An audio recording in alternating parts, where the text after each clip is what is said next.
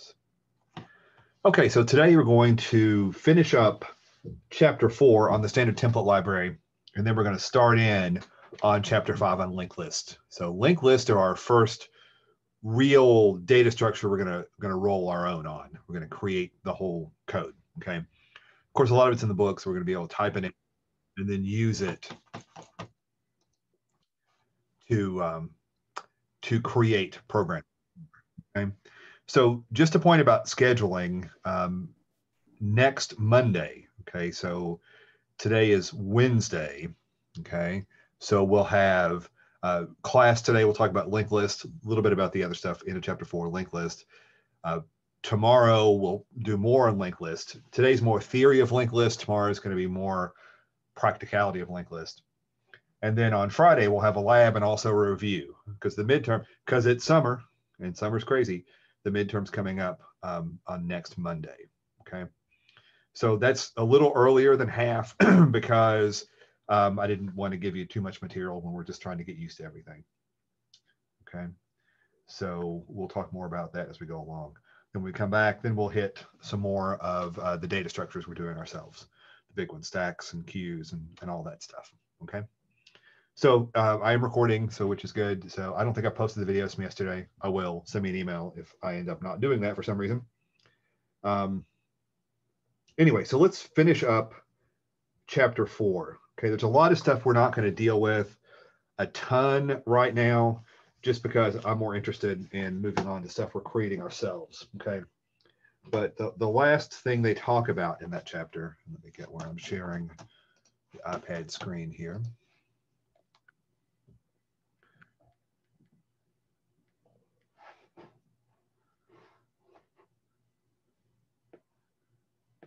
Okay, it should be coming up. Okay,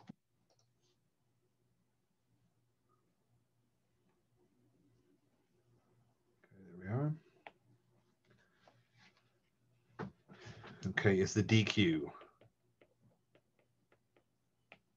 Not as in Dairy Queen. Oh, that would be cool. But the DQ, okay, is something we're not going to do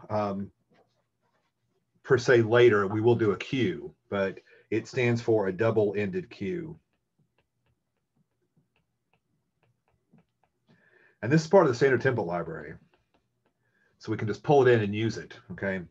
But the idea here, a queue, you're going to have kind of like an array with the data that you have, okay? Double-ended means we can add things easily and quickly to either end. So you could add new here, you could add new here. It's pretty efficient, okay? If you add in the middle, it's less efficient, okay? So when we get to stacks and queues, we'll talk about this more in advance, in more detail. But a queue, basically, not a DQ, a regular queue, a QUEUE, is kind of like a line. In fact, in England, a line is called a queue, okay? And it's going to be a first in, first out. So as things come in to the queue on one end, whatever those are, numbers, they go out the other end, okay? So all you have access to, if you're adding to this end over here, you can only remove from there, okay? So it has a very special structure. But the DQ has a lot more flexibility, okay? And you can go through the book if you want, and it gives some more detail, some code examples. There are no homework examples on that, and it's just more, I think, a preview of what could happen. There is an example 4.7 in the book that you can see how that works if you're curious. Then the last section talks a bit more about iterators. We saw iterators a little bit in the previous example, but there's more here about input iterators, output iterators, forward iterators, bidirectional iterators, and random access iterators, okay? There's also a bit on stream iterators. That's where we were doing the screen thing before. So that's interesting stuff there. It's going to be useful for us later, but it's not something that there are homework problems are. It's not something I'm going to ask you on the exam, okay? So it's a lower priority for us right now, okay? There's a programming example at the end of this chapter on a grade report. So it goes through the process of looking at the problem, designing an algorithm, and then writing the code. Those, if you're having struggles at all with the material, are an excellent place to start because it lays out the whole process. Okay. Too often, and it's why I don't really like testing in programming classes. I'm not sure what else to do for grades. It's unnatural to sit someone down and say, write a program right now. I would say it's analogous to say, write a poem right now. Okay, that a program's a different kind of an animal that doesn't fit well into a testing format, but we have to test because that's the way the world works. But it's worth going through that process of how we design. You have to be able to solve one example of the program on paper and use that example when you're coding. You know, you have to understand what it is you're trying to do. Okay. And I think that's really going to come into play with the data structures we're moving to next. Okay. So are there questions on anything from chapter 4 that we covered before we move on to chapter 5?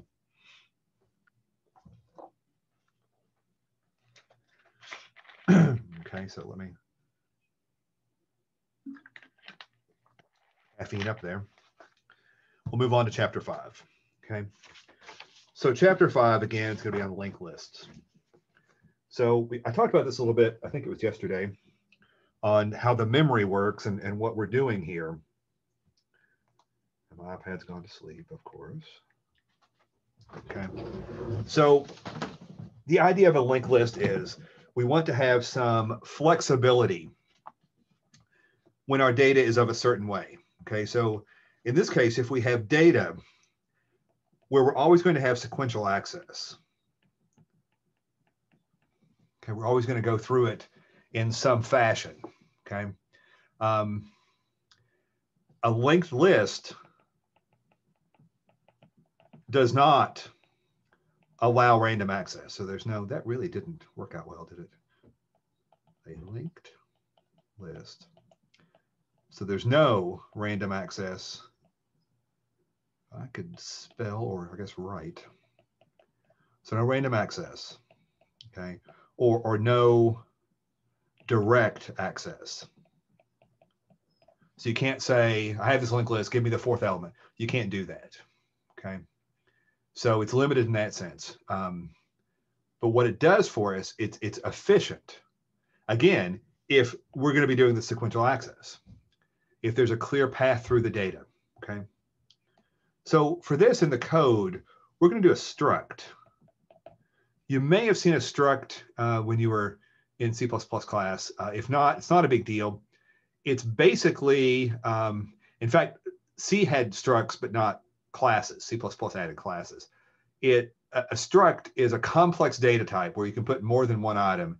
It's like the attributes of a class, but there are no methods. Okay, so it has a shortened format, and you can't. There's no constructor. There's no accessors, mutators at all. It's a way to put multiple things together, multiple pieces of data, multiple variables into one entity. So we're going to use a struct to create this thing called a node. Okay. So I thought at this point it would make the most sense to have story time about linked lists rather than code. Okay. So again, looking at memory, this big space that we have, we know that if we're doing an array, the array is going to be a contiguous memory. We're going to use green for a pointer. There's a pointer to that very first memory address. Okay. So if that's 1,000, okay, and that's array A, okay, then again, that A is a pointer. An array is a pointer, okay?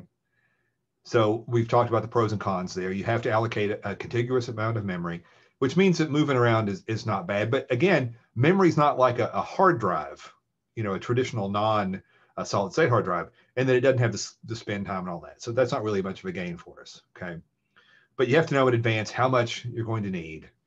You can't change on the fly, and that's kind of a problem, okay? Then the next thing we went through using the standard template library is the idea of a vector.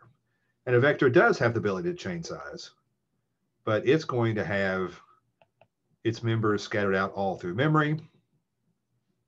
Okay. But we have to have a lot of pointers. We have to know where each of these are. Okay. So somewhere we're tracking all this. So there has to be a pointer to each of those. Okay. And we have to keep track of all that. We have to keep track of the size. So there's a lot of overhead to a vector. Okay. So what a linked list does, a linked list is also going to be, it can grow in size. But the linked list is going to take the tact of all you remember is the starting point. And then every node remembers the next node. Okay. If you've ever worked with kids or groups of people before, you often do this with kids. I know that when my wife and I, a few years back, took a group of students to Europe for a month. These are college students, but still, you had to be able to quickly figure out who was there. So we divided all the faculty that were there, had a group of about 12 students.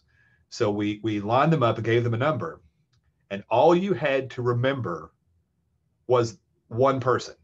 So when we say, okay, let's figure out who's here, everybody found that one person they were looking for. And then the last person found, me in my group. So very quickly, you didn't have to call names. You didn't have to remember anything. You said, okay, find out who you are. And they found the one person that they were all accounted for, and we were good. Okay. So that's a similar idea to the linked list. Okay. So each node only has to remember the next node. Okay. So from a memory standpoint, then, we're going to put a node wherever it is that it needs to be, wherever we've got memory available for it. Next one could be anywhere. Okay. And then instead of some centralized way of organizing all that, each node is just going to have a pointer to the next node. Okay. This turns out to be pretty efficient. Okay. Pretty easy to deal with. Okay. But we're going to have one pointer to store everything, or we're going to lose track of what we're doing. Okay. So a couple of ways to draw these out. And I think that drawing them out is the best way when we get to doing things like inserting and deleting and all that. Okay. And the book draws the nodes this way. And each node by default, and we can do more with this, but by default, it's only going to hold one piece of information. Okay. So that could be an int, could be a string, could be a char, whatever it is. Okay. It's also going to hold a link. Sometimes that's called a data, whatever. And that's going to be a pointer to the next one. Okay. So I tend to draw them, and I guess this is from a different book I've used in the past. I tend to draw them this way, but the same basic idea. Okay. You have your info up here, and then you have your link down there. So if we have multiple ones here, the link's going to go there. Okay. You have to have something that points to the first one, often called root, sometimes called head. Okay. And this last one is going to point nowhere, or to null, not really nowhere, but to point to null. Remember, null is nothing that knows it's nothing. So it's self-aware nothing. Okay. So this backslash lets us know that doesn't go anywhere. Okay. So by doing this, we can pretty efficiently, no matter how fragmented our memory may be. We talked before a little bit about the stack and the heap. The stack are things that come in from the program. So as the program first initializes. So the stack keeps pretty clear, but the heap gets pretty erratic as dynamic variables are created and things are done back and forth. So it can get where it's not the big contiguous blocks. So linked lists work well there. Okay. Any questions yet on the concept of a linked list?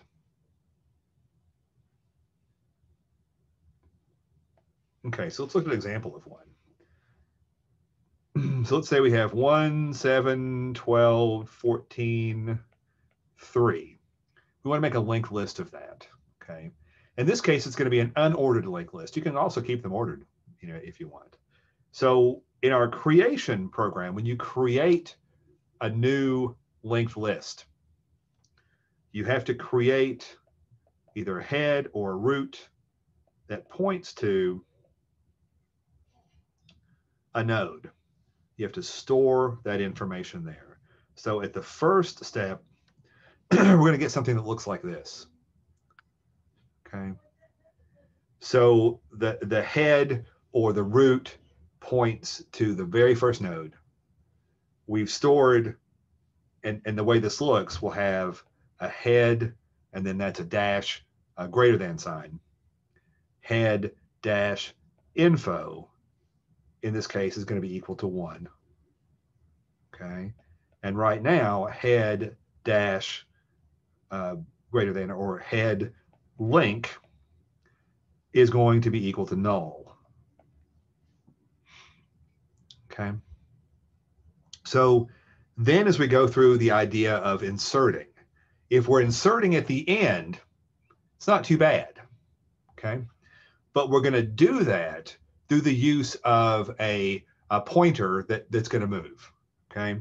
So we can start node code saying something like, we'll set up a pointer to a node. We'll have that. I'm not putting all the code in here. Again, we're doing story time today. But we're going to basically have, let's say we're going to call it P equals head. Okay. So now P points here as well. Okay. And now I'm going to check. I want to find the last node because we're inserting at the end. Okay. So I can tell wherever I'm pointing, if I look and link is equal to null, then I know I'm at the end. You can't have if you have a null in the middle, then you've broken your chain. Okay. If I would say up here the other way around, head is equal to P, your list is gone. There's no way to recover it. Okay. Head was the only thing that was keeping track of that memory address. If you set it equal to something else, it's gone. Okay. So you want to make sure you get that in the right direction. Okay. So I'm going to check. So here's just the very broad pseudocode here. I'm going to check as I'm going to insert. So the next thing I'm going to do, I'm going to insert at the end a 7. Okay. So I'm going to go to this node. And I'm going to say, so 2 cases here. I'm going to say, does P link equal null? Okay. Or not? Those are my 2 cases, right? If P link does equal null, in this case it does, then what am I going to do? Okay. I'm going to create a new node. Let's create a new node. We'll have some pointer, something like new or next or whatever, points to this node. Okay. So once I've created the new node, and I can go ahead and put in my info there, so I can go ahead and put in my 7.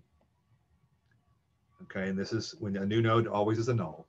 Okay, so now all I have to do to link these up, I have to let P link equal new. Okay, when I do that, it's going to replace that with this. Okay. So now it points to the next one. Okay. Are there questions about that process?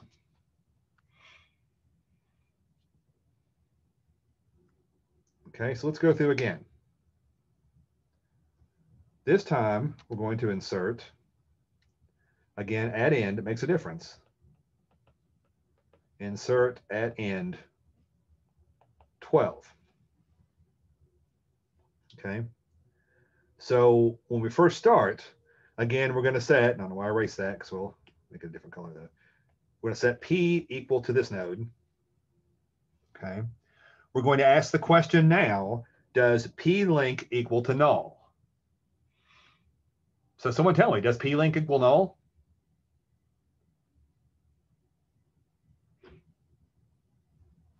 Not in the first one. Not right. No, not ever right now. P does not right now, right? Because P points to the first node. Okay. So P link does not equal null. So I'm now to the or not. So how am I going to get to this next node? Okay, I'm going to let P be equal to P link. Okay, when I set P equal to P link, P now points to there. Okay, so then I ask the question again, does P link equal null? It does. So now we know we're there. Okay, so I can go ahead and create my new node over here. And you can do that in a different order. You can create the new node first and then put it in, doesn't matter. So again, it's going to have a 12 there. It's going to have that. Okay. So now I set P equal to new. Again, we'll have our new or whatever we're going to call it. If we set P equal to new, then that goes away and that goes there. Then we don't care about new anymore. Okay. And P is still there, but we finished that process and now we're done. Okay. So let's do one more. Don't know why I had an extra thing there. This is plenty. Okay. So the normal way we would probably do it is to go ahead and set up our node again somewhere in memory. These are not necessarily next to each other. We set up our new node with 14 with a slash. We've got the new pointer to a node that points to that. Okay. We're going to start again with P at the head. Okay. As a part of our algorithm, we always start at the head, so you always know what's going on. Okay. So again, I'm going to say, does P link equal null? Well, P link is right here. It does not equal null. So I'm going to let P be equal to P link, which is now going to point P to there. Okay. Does P link equal null now? Well, P link is this link. It does not equal null. So I'm going to let P equal P link again. So P now points to here. And now P link does equal null. Okay. So I'm going to let P link be equal to new, which is going to replace this with that. And now we're done. We can exit our function or whatever, all that's done. Okay. So we can see all of these on the whiteboard. So we know where they are, right? We know what's there. From the standpoint of a program that you're using, you can imagine that this is all behind a black box. You can't see any of it, okay? So all that you can get to from a program at this point is the head info and the head link. That's it. That's all we can see. Okay. So if I wanted to explore, I would have to go link to link to link with another pointer, with a P pointer or whatever you want to call it. Sometimes it's called C for current, those kinds of things. Okay. Other questions on this so far? Okay. Let's look through the idea of, let's say, printing out our linked list. Okay. Because Linux being Linux and C++ being C++, you can create 4 nodes, think you've got them linked together, run it, it's not going to give you anything. No, unless there's an error, it's not going to say anything. So it's pretty useful. You want to print this out. Okay. So let's think about how we're going to print this out. Okay. So in my code, I know I've got head, but I don't want to change head to go through. So I'm going to have to set up a new pointer. So let's call this one, let's do current. Current is equal to head. Okay. Then I'm in pseudocode here. I'm basically I'm pointing to a node right now.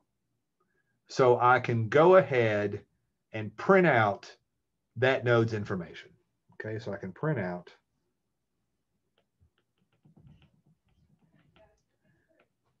current, sorry, info. okay, which is going to print on the screen a 1. Okay. Now, once I've done that, I'm going to have to loop through. Okay. And my loop through is going to be while current link does not equal null. Okay, so as long as I'm doing that, okay, I'm going to move to the next one and say current is equal to current link. Once I'm at the new one, I'm going to print out current info. Okay. And you have some options here in that you don't have to necessarily print this out first. You can do the while before all of that. But that's the idea. Okay, so if we're running through this, current will start pointing here. We print out a 1. When it hits this line, current's going to point there. We're going to print a 7. Okay, then we go again around the loop, and then current's going to point to there. And we're going to print out a 12. Okay, and here's where we have to make sure, and again on paper we can see this, if our code's going to get that 14 or not, because it's possible it's not. Okay, so I'm at this line right here. I just printed out the 12. Okay, which means current is pointing to that node. I'm going to go to this while. I'm going to check while current link does not equal null. That's still true. Okay, so now I can go ahead and move this to the next node to there. Okay, with this line, I can then print out the 14. Okay, now is it going to end properly? I'm now going to loop back around to here, and current link does now equal null, so I'm going to move to the next line after that. So we should be good, right? That's pseudocode, and I'm not specifying any formatting, but that should be the idea, right? That's the idea of going through a linked list. Okay. Again, we just dealt with inserting at the beginning, or at the end, sorry. That's the simplest way, is to insert things at the end. Okay. But we have some other things to worry about here. We can insert at the beginning instead. So let's reason about how that could work. So let me get rid of this stuff.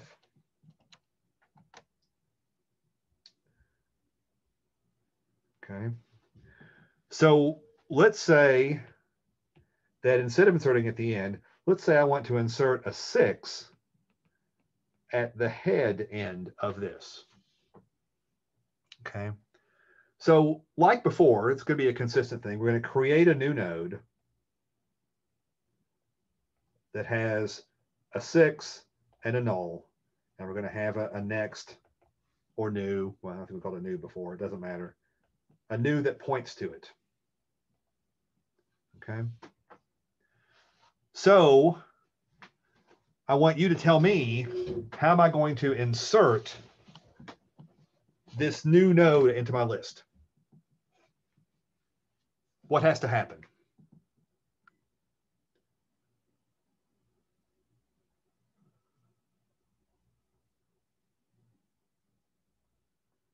If 6 were at the beginning of this list, where would head point?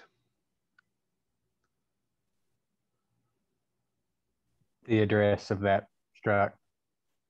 Of the new one, right? Yeah. So head's going to have to point here. Okay. So if I do that in my code, if I say head is equal to new, okay, so that becomes a thing. This doesn't do this. This does that. Are we done? Are we good? Does this work? Did it fix it? You've lost the list. It's gone. 100% gone. Diamante, Christy, you see that? See how we've lost it? I do. Good. So Yes. what are we doing instead? link is equal to head, then head equal to new. I want to set this guy up to here first. Okay. So I want to say, so how do I say that? I want to say that new link is equal to head. Okay. That's going to fix that part of it. Now, when I say that head is equal to new, now I'm done. Now it works. Okay. So a little more complicated, a little more need for caution so we don't lose everything. Okay. But that's the basic idea. Okay. If you want to insert in the middle, you can still do it, but it gets a little more interesting. Okay. So you have to tell it some way why to insert where you want to insert. There's not really the idea of a position. Okay. You can say, you know, find a 10 and insert after that if you want. So that's a possibility. But if you're dealing with an unordered list, inserting in the middle doesn't always make a lot of sense. Okay. So let's think out. Again, we're doing story time today. Could you not like, brain just died there. Hang on 1 second. Let me.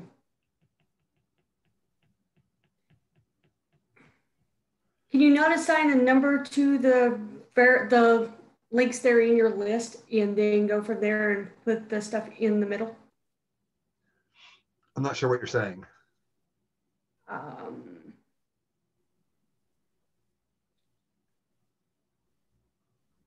So you would give like the elements that's in your list, you would give them a number, almost like you're saying, if you give it a array list and you've got, you know, the 15 numbers and you say, okay, it starts with 0 and it goes to 14. Right. Could you put it in there that way? You could, but then you might as well just use an array, right? Then you're tracking everything an array does. Okay. Okay. And that's an important concept. I'm really glad you asked that.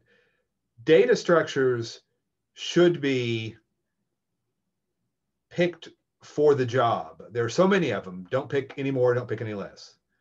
What's Einstein quote? Things should be as simple as possible, but no simpler. Okay. It reminds me, my dad used to make mountain dulcimers, you know, 3-stringed diatonic, they don't have all the notes. And I love playing the mountain dulcimer, but there are people who play a mountain dulcimer and try to make it sound like a guitar. No, you can, but why? It should sound like a mountain dulcimer. If you need a guitar, play a guitar. Okay, so the point here being, if you need an array, use an array. Nothing wrong with that. Okay, but this linked list is very efficient at not having to mess with all that. Okay, so yes, you could make it do whatever you want, but at a cost of why wouldn't you just do an array? Okay, so very good question. I'm glad you asked that. Okay, is everybody clear on that? Anybody else have any other questions on that? Again, in all cases, you want to use the lightest weight, or we say in computer stuff, the least expensive. So we don't mean money, at least not direct. By computationally expensive or computationally cheap or inexpensive, what we're saying is how much memory and processing time does it use? Okay. So you should always use a data structure that's the most efficient from a computational standpoint, that still has the functionality that you need. Okay. Because even if you are not in a resource poor environment, such as an embedded system, it's just going to run faster. Okay. But again, the trick is changing data structures after you've written a program is a monumental pain in the butt. So make sure that you're fairly certain that you've gotten the information from folks that tell you what the data is going to be used for long term. So you're not having to change. You know, if it, and I will tell you, if you haven't done it, I've programmed for a living for 15 years. people will tell you, oh, I'll never need that, but sometimes they need that. So someone may tell you, I never need to do anything but go sequential. And you'll get the whole program written and say, oh, why won't it go in a random order? Because you didn't say it needed to go in a random order. Okay. So people that say, well, I'll never need that, that's when they turn to Google and say, Google, you're my best friend. Yes. Yeah, it is quite extraordinary. And as a young programmer, I would try, and I've worked at places where they try to make people sign contracts. This is really what I want, really what I mean. It doesn't matter. I mean, if a paying customer doesn't get what they want, even if they didn't ever tell you that, they're going to be unhappy and they're going to trash your reputation. So you just have to fix it and hope that it works out. But yeah, it's a pain. People are a pain. You'll know, Christy. I know you've worked. Others of you may have worked. People are both the best and the worst part of any job. But it's especially a problem when you're writing a computer program for somebody, and that they don't know what they literally, they're not being stupid. I mean, they may be stupid. That's a separate issue. They literally don't know what they want. They don't understand their own processes. They don't understand the ramifications of what they're asking for. And Christy's smiling and laughing because she has seen this before. God love them. What are you going to do with them? I don't know. Bless their hearts, we say in the South. But it's still your problem. It's almost like they tell you Walmart shoppers, and I haven't worked at Walmart, so correct me if I'm wrong if anybody's worked there, but it's the customer, unfortunately, is not always freaking right. I'm so sick of hearing that bull. Yeah, that's true. And it's like, they think that the computer programs work, and then when you go to their IT and say, hey, by the way, this could work better if you would do this, they don't want to listen to that idea either. They want it the way that they want it, and that's it. Yep. Well, and you often get the people making the decisions want to be cheap. So they don't put in features they know they're going to need. Then they'll try to say later they had it there. And it's if you take software engineering course, which I think all of you have to take, you get into how to rigorously track all the requests for features to make sure that the end result has everything that the client has said they've asked for, and they're still going to be unhappy. But what are you going to do? So you have to keep in mind that flexibility, but sometimes you don't have an option. Again, if you're on an extremely resource limited system, okay, you have to go with an efficient system and just hope that it doesn't all change. Okay. So we've talked about iterating through this. You can often you'll do a search. Again, this is not a super efficient search, right? It's not like we have a sorted array where we can do a binary search. That's never going to work. Even in an ordered array, so even if these are all in order, which ours happen to be, because I can't say go to the middle, right? There's no middle to a linked list that we can see, right? Again, all we're seeing, and I'm covering my hand, but I can't cover it for you, but all we're seeing is that first node. So we don't know how many nodes there are, okay? So a search routine is going to look like we just printed, okay? But we're going to go with some pointer, current or whatever, that's going to say, so let's just sketch one out real quick. So again, we're going to let current equal head. We're going to say if current info is equal to whatever our search K or whatever term we're looking for, or whatever, then we can return true.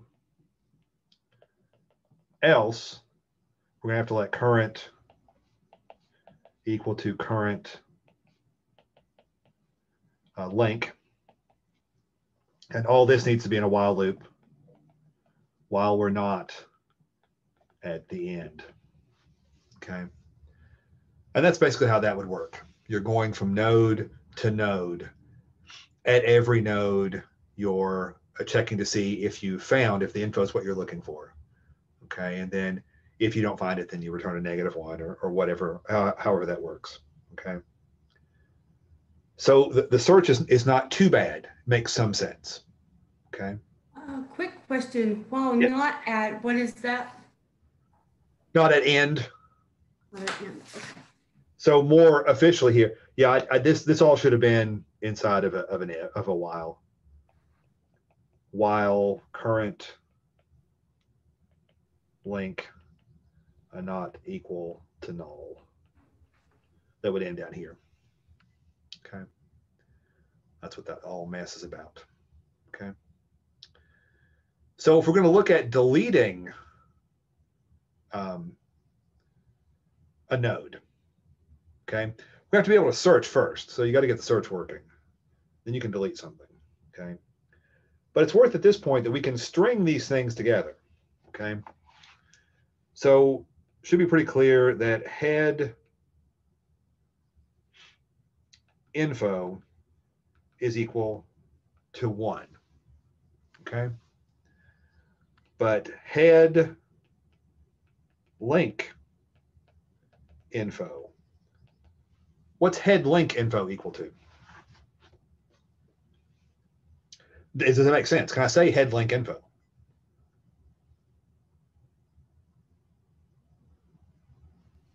Not yet because you've not defined it? Yeah, I can. It's okay. Because head link points to the next node. So, Oh, so yeah. this is, So it would give you 7. yeah. So, yeah. So I messed that up. My line there. Info. That looks ugly now. You get the idea.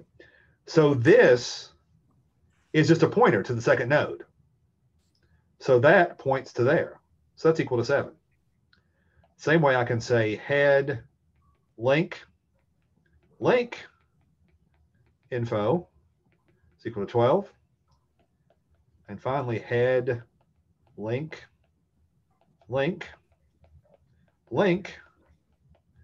info equal to 14. Okay. So that's perfectly legit. We're going to use that. Okay. So let's think about again in our story time for today. We're going to write a story. We want to delete the node with 12. Okay. And deleting, we have to think about it because there are going to be some different issues. If we're deleting from the head node, we have to reroute head. If we delete from the end node, it's probably the easiest. But if we delete in the middle, we'll start with deleting at the end. So let's say we're going to delete 14. We don't know that it's the end. Again, what do we know? We know that head info is equal to 1. That's all we know. Okay. So again, if we're going to delete from the end, okay, so we're going to delete the 14. Okay. We're going to set our current, let's call it C if we want, current pointer here. Okay. We're going to check and say, does C info equal to 14? Okay. If so, then we know we need to delete it. But if not, we're going to keep going until it does. So we're going to let C equal to C link until it does. Okay. So that's our search, right? We're going to go through and we're going to have to return something if it can't find it. Okay. But if all this works, when we get to where we found it, C is going to point there. Okay. And once we found C, we can check to see if we're at the end by seeing if C link is equal to null. In this case, it does. Okay. So all we have to do here is make this before it a null. Okay. But there's a problem. What's the problem? Can't backtrack. Can't backtrack. Okay. So what are we going to do? How are we going to deal with that? Just store the pointer from the previous one and iterate through. You have to have 2 pointers, right? That's it. Okay. So you basically have to go through it, and we usually use a P and an N for previous and next, let's say, or current and previous maybe. So if we have our C, we start off at C and P both equal to here. Okay. If that's not what we're looking for, we're going to go ahead and move the C will point here. The P will remain pointing there. Okay. That's not what we're looking for. We're going to advance them both. So C now points there. P now points there. It's still not a 14. We're going to advance one more time. to C going to there, and P going to there. Okay. So when we're at that point, we've determined, yes, this is the node that we want. And yes, C link is equal to null. Okay. Then we can set P link equal to null. And we've erased it. Okay. Then they all go away. But that's the idea. You have to have 2 pointers when you need to go backwards. Okay. Because you can't even go back to head because you don't know how many times, unless you keep track of a counter. And again, if you add a bunch of stuff to it, you might as well just use an array. Okay. So that's deleting from the end. You'll have something similar. Let's say we want to delete the 12. We'd have a P pointing to here, a C pointing to there. We check to see if, does C info equal to 12? It does. Okay. So in this case, we can let P link equal C link. Okay. So this is the C link right there. So if I let P link equal that, it's going to go directly to there. Okay. In essence, it'll be gone. Okay. So again, we've got this big thing of memory. Okay. So let's say our first one's here. So we can put numbers in there. We've got a, whatever had a 1, a 7, 12, 14. Okay, so we've got pointers from 1 to 7, 7 to 12, 12 to 14. Okay, so again, if we're keeping the previous and current, at the point where we're going to delete 12, if we have the previous points to there, the current points to there. Okay, if I set P link equal to C link, it's just going to do that. Then that will all go away. Okay. The 12 is still stored in that memory address, right? But we can't get to it. And it's not marked as being used. So we don't have to free it up or anything. We don't have to deallocate it. It just goes away. There's no reason to wipe it out. It's still there. And if we would have at that point set another variable, another pointer equal to that, we could save it if we wanted to for some reason. Hey, Professor Fraser. Yes. Can you slow that down? I think there's a couple of us not 100% sure here. So if you've got your previous pointer and you've got your C back up on the screen. Yes. And you're saying to make it equal to the P equals your C link. Can you explain that just a little bit better? Because I get that the C is going to the 14. Yes. So how is it instead of P equals C or P link equals C link? That would be why, because you're sending it to the C link. So if it was P link equals C, we would be doing 12. Yes. Right. Okay. Yeah. Okay. And because we're not doing P link equals C, we're doing it the C link. That's why it deletes the 12 off. Yes. Gotcha. You just explained it. Good job. I didn't have to. Yeah, that's what it is. I was thinking like algebraically it was coming into play and I was like, that's why, because we're adding in the link. So it'd be like A plus B equals C, but then if you have A plus C, it doesn't always equal B. You know what I mean? Yes. Yes, I understand. Well, in that case, it would because it's addition, but you get what I mean. I'm with you. But that's why we spent picture time today, drawing pictures and story time, because linked list and trees and queues and stacks are difficult to visualize, especially when you're getting used to it. So what do you do? But if you look at this and you can label things, okay, so in this case, I need another color. What's another? Oh, wow, I got lots of colors. Let's do this color, okay? So this link here is P link, right now. This link is C-link. Okay. So that's not from here to here. This address. So C-link points to this address, and P-link points to that address. So if I change the P-link to C-link, it now points to this address, and that's kind of the idea. But by drawing those pictures, you can kind of see what you need. Okay. And drawing it out over here, you saw pretty quickly why you had to have another pointer, where you wouldn't necessarily see. You get to the end, you're like, well, how do you draw a picture? Okay. And when you're working on the code, do a simple, a 1-element linked list isn't enough. But if you do a 3 or 4 or 5-element linked list, then that's a little better. Okay. So here's what I want you to do today to get us started on this. Okay. And you can look at the book, but I don't want you just to cut and paste the code. So let's do something simple here. I want you to create that node struct in some code. Okay. I want you to implement a linked list program. Okay. And again, you can copy from the book, type in from the book, that's okay. But I want you to type it in yourself so you'll understand more.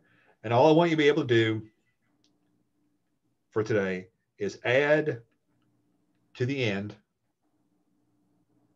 Okay. I want you to be able to add to the beginning. I want you to be able to print. That's it. Okay. And I think it's all in the book. So it's just a matter of transferring it over, retyping it, putting it in a fashion that you understand. But on any of the things from the book, if you type it in yourself and try to understand every line as you're typing it, there's something about translating it from the reading into your brain, into your fingers, that is better than cutting and pasting. That you'll learn more what's going on. Okay. So that's not a homework per se, but when we come back at 2, I want you to run. We'll switch to each of you and do a screen share, and you can show us if you've got this working, and then we can deal with any questions that you have. Okay. One other thing I wanted to say, I keep forgetting that normally when I teach this class, you would have had me for an entire semester in C++, where I deal more with how I like things to be. So, and I'm not holding anybody accountable for not knowing how, if I haven't told you. But I think it's important, not just here, but just this is a life lesson. If you move a program to the homework directory and it doesn't work, and you know it doesn't work, you've tested it, in your comment block, you just say that it doesn't work and what you know about that error. Okay. The reason being, I like to think real world. Someday, hopefully, if you want such a thing, you'll work as a programmer. If I'm your boss and I say, write this program for me, and you say, yep, it's done, and I go to run it and it's not done, I have a right to be very angry. Okay. If instead you're like, yeah, I've got this, but if you enter a 5, it blows up and I don't know why, I can deal with that. That's a good job. If it's a minor error, you get a whole bunch of points for that. But what's not acceptable is to have a program that crashes every time, or crashes on even numbers. I mean, programs are weird, or crashes on negative numbers when it shouldn't. Whatever the issue is, you should know that it's got an issue because you've tested it, and put that in the comments and we're good. But don't ever turn in code for me. Don't ever turn in code on a job, especially on a job. I can't fire you. Your boss can, without knowing if it works or not. Okay. We haven't talked much about testing. And again, this is only I guess now it's a 3rd class students take, but before it was a 2nd. So we have to think about that. So what are we testing? We have to know what values the program's supposed to work on. Okay. Is it just integers? Does it take real numbers? Can it deal with negative numbers? What about 0? Those things you have to test for. And if your program won't handle them, you should be testing to make sure people can't enter them if you're asking people input. Okay. So when you deliver a program, it should work as advertised, or there should be an explanatory note in the code. Okay. And try to make them. We're not in our first programming class anymore. So try when you have the time. I know this is a super compressed class and summer's hard for everybody, but try to take a little time to make the output of your programs clear. Make it pleasing, make it look like, don't run a program and you ask for two numbers and print just a number on the screen. I type in a 12 and a 15, you say 7. 7 what? Tell me. This plus this is a multiplication. This is a whatever it is. Okay.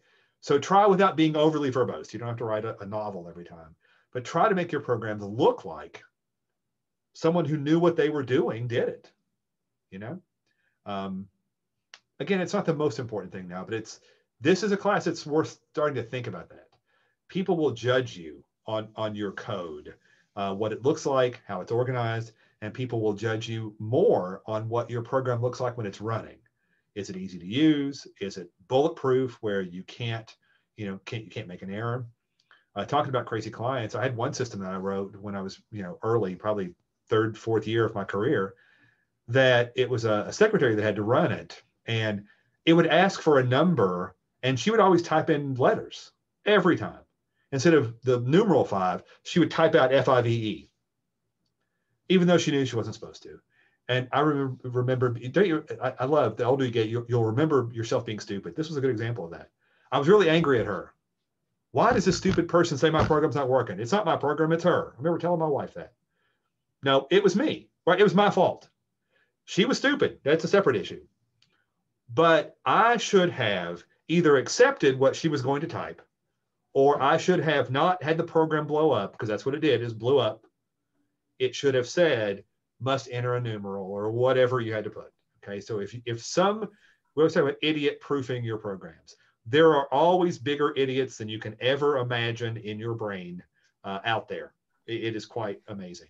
Read the warnings on products, not to be stuck up your nose. Yeah, then that means someone's done it. So yeah, don't put Gorilla Glue in your hair. Yeah, don't put this in your eye. Yeah, no, I'm not going to glue my eye together.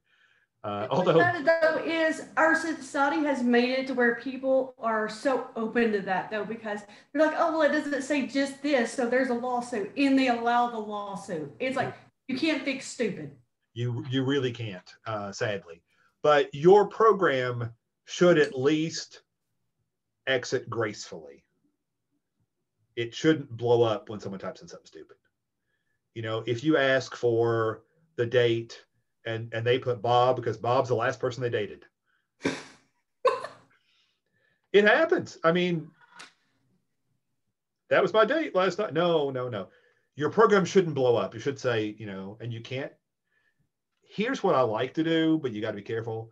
When you're testing your code, put things like, don't be an idiot, be very abusive to people. Don't even put it in there because you'll forget and the boss does it and then you have problems. But yeah, try to make your codes bulletproof. Try to make your output pleasing. Try to make it so someone knows what they're seeing. Okay. Again, it's not the first thing I do on a code, but when I get it working, I like to pretty it up a little bit. Okay. Any questions?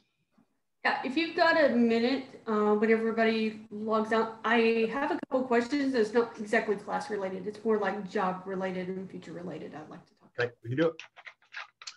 Okay, so I'll see you guys at 2 o'clock. Work on that little bit of code and we'll see what we get.